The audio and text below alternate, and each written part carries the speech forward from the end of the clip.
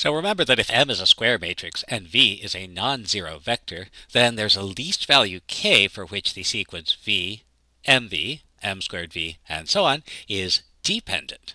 Consequently, there's a non-trivial solution to a linear combination of these vectors equal to the zero vector, and we can use this equation to find the eigenvalues.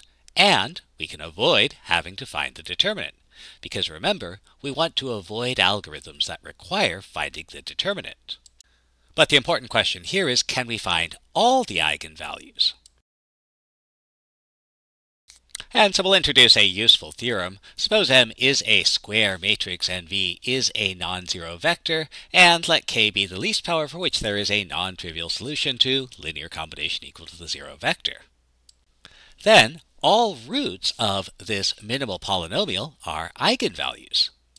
And the proof of that is relatively straightforward. This vector equation can be factored, and this last part of the equation can't be zero, because if it was, there would be a non-trivial solution to an equation of lesser degree, and we assume that k was the least power for which a non-trivial solution existed. And since this is not equal to 0, that means it's got to be an eigenvector corresponding to the eigenvalue lambda 1.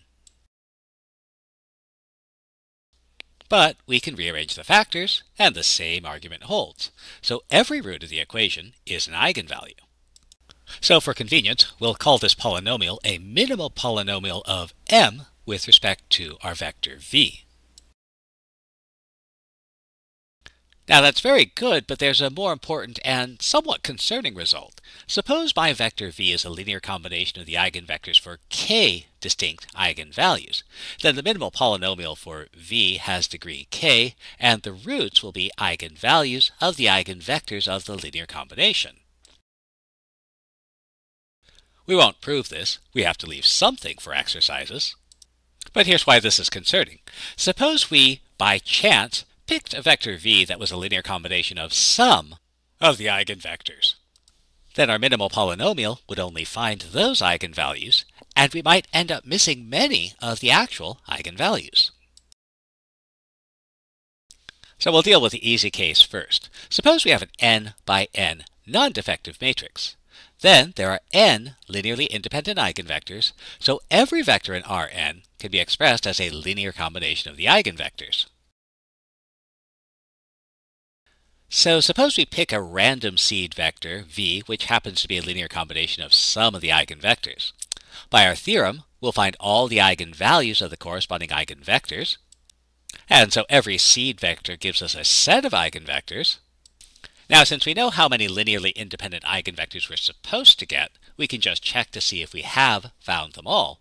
And if we haven't, well, let's pick a new seed vector that cannot be expressed as a linear combination of the known eigenvectors. Again, since our matrix is non-defective, this vector that we've picked must still be a linear combination of the eigenvectors, and this means it must include some of the eigenvectors we haven't found yet. And that means we'll be able to find some additional eigenvalues. And since the number of eigenvalues is finite, we'll eventually find all of the eigenvalues and all of the eigenvectors. So for example, let's consider this 4x4 matrix. So we'll pick a random seed vector. No need to be fancy. We'll go with 1, 0, 0, 0, and we find that if we apply the matrix to this vector, we get the same thing. And that means that 1, 0, 0, 0 is an eigenvector corresponding to lambda equals 1. But since A is a 4x4 matrix, the characteristic polynomial will be of degree 4, and we should expect 4 eigenvalues. So how do we find the rest? To find the rest, it's important to remember that it's possible for an eigenvalue to correspond to more than one linearly independent eigenvector. So let's see if lambda equals 1 corresponds to multiple eigenvectors. And so let's find all eigenvectors associated with lambda equal to 1. So we'll solve A minus 1ix equals 0. So row reducing our coefficient matrix. We have solutions.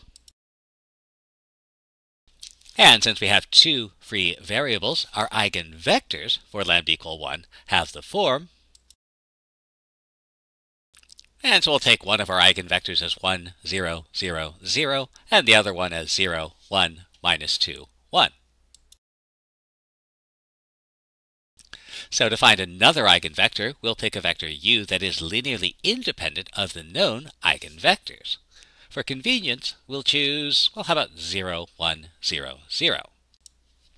And you know this is independent because it's online, so it must be true.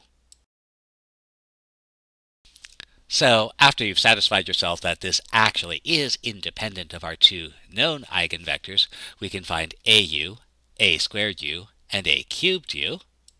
And we get our minimal polynomial, which we factor.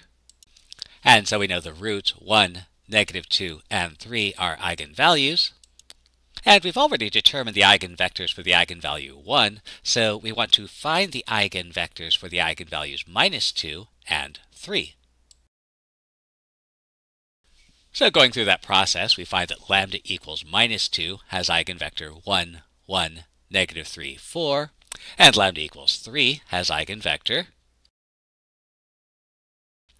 And since a 4 by 4 matrix has at most 4 linearly independent eigenvectors, and we've found 1, 2, 3, 4 linearly independent eigenvectors, we've found all of the eigenvectors and all of the eigenvalues. And if we put this all together, this tells us when to stop.